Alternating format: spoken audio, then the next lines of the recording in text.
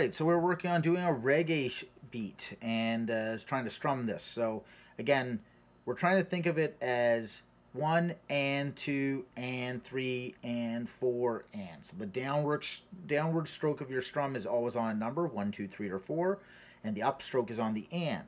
So you'd have 1 and 2 and 3 and 4 and. But in reggae, we don't hear the 1, 2, 3, or 4. Right? What they often do will accent it, so it's this muted sound of, and then on the way up, they hit the chord. Right?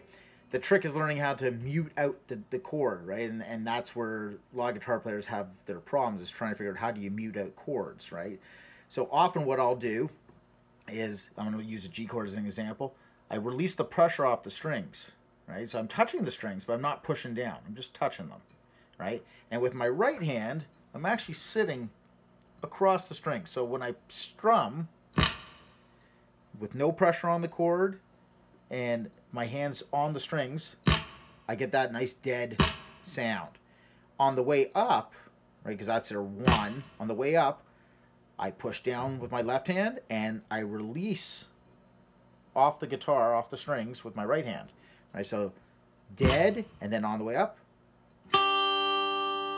right, dead, dead,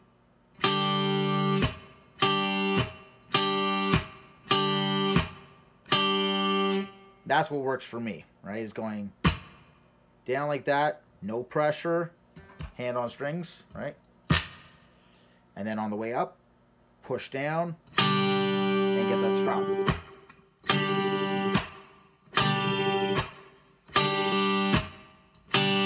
1 and 2 and 3 and 4 and you can work on this with absolutely any chord.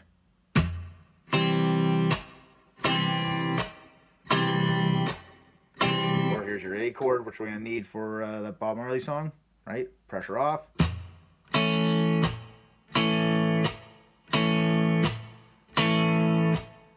All right. See what you can do with it.